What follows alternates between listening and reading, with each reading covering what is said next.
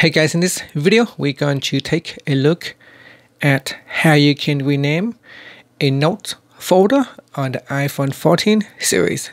First, let's go back to the home screen by swiping up at the bottom of the screen. On the home screen or in the app library, open up the notes folder. Now in here, go and tap on the notes folder that you want to change the name, and then tap on the more button at the top. Next, we go down and tap on the rename item in the menu. In here, give it a new name.